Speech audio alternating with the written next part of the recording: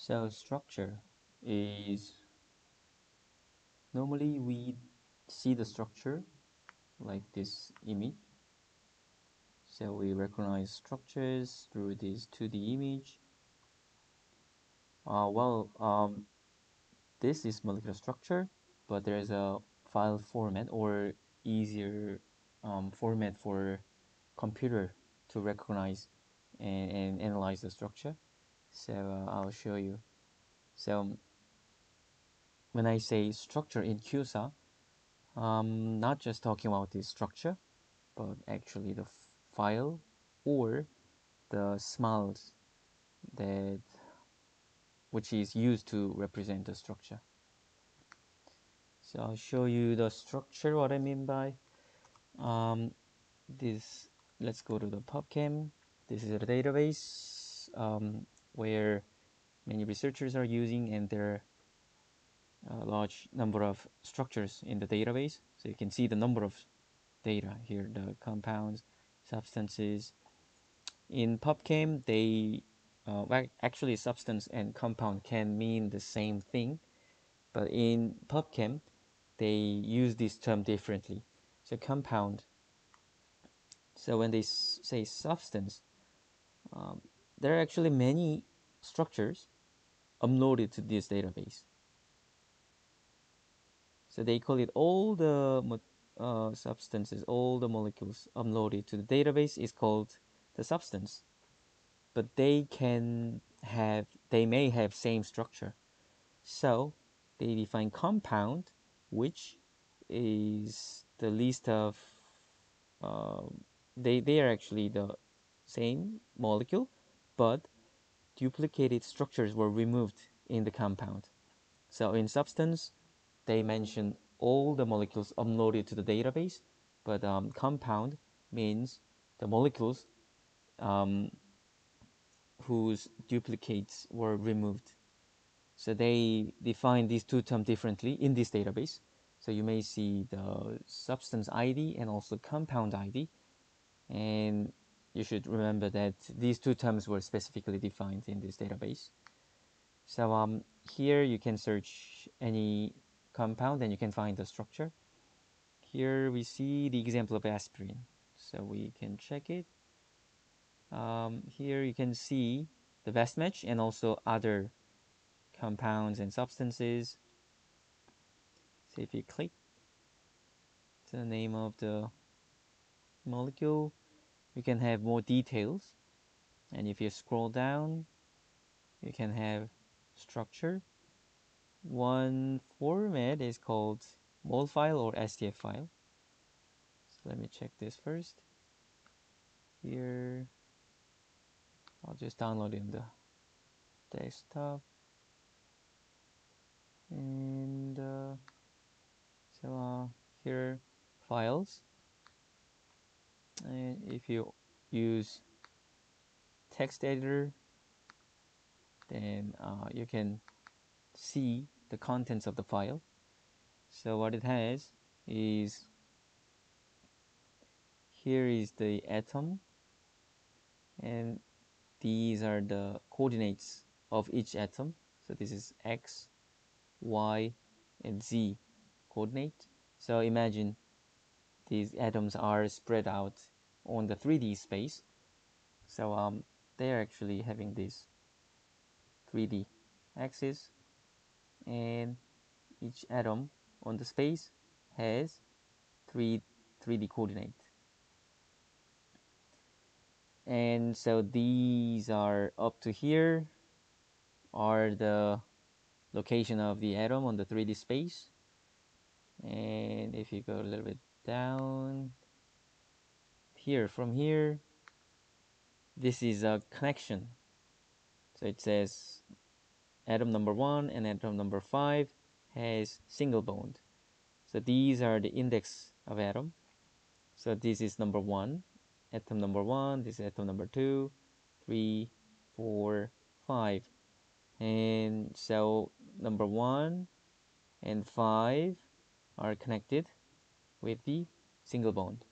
So that's the information. So there's double bond or sometimes triple So this file has coordinates of each atom and the connection information. So this is about the connection,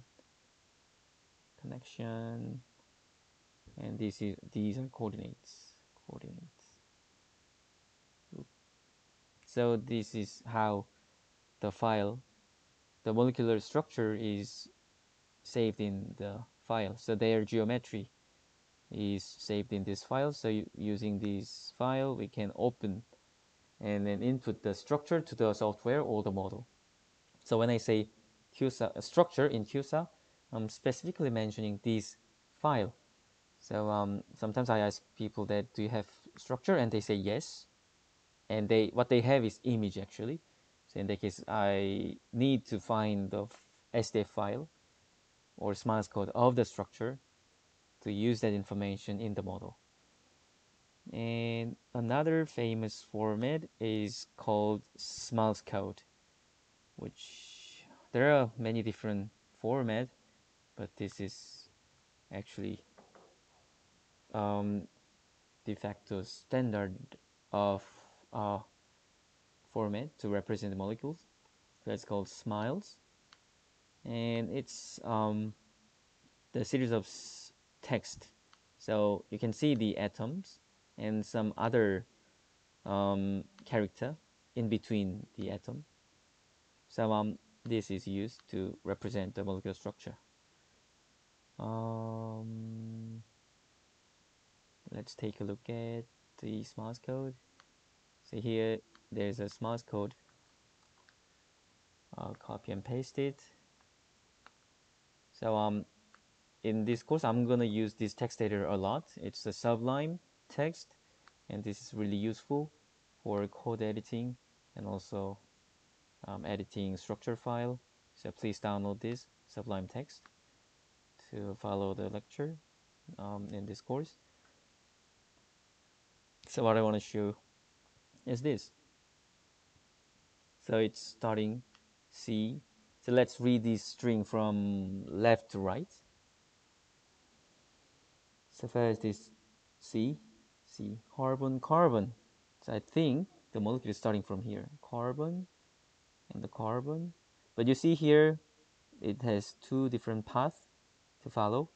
So in that case, when the branch comes out from the mainstream, this parenthesis comes in. So this is a branch, and it has a double bond, which is expressed by this sign. So we can just follow this string and then reconstruct this structure. So after this, there's a oxygen, and then again carbon, but actually it's a ring.